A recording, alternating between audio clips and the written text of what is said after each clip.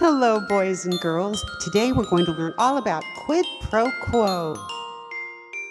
Quid pro quo doesn't need to be explicit if you allude to doing something illicit, implying favors for what you solicit. That's a clearly impeachable offense.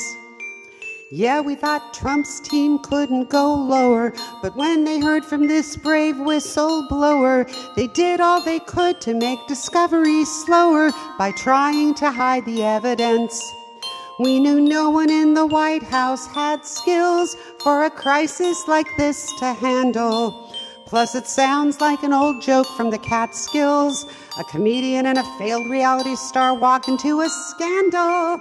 Trying to intimidate or threaten a witness proves their utter lack of decency or fitness, as well as showing everyone that they're scared shitless, as Trump's making even less sense. And I realize the bar's pretty low.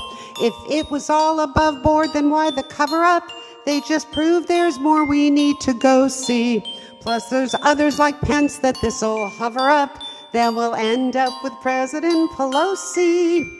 So now that the impeachment drums are beating and Trump is frantically panic tweeting, this basic lesson bears repeating. You don't need explicit quid pro quo by Donnie to show his actions are like a mafioso con. He's abetted by Bill Barr and Rudy Giuliani, whose grip on sanity is really rather scrawny.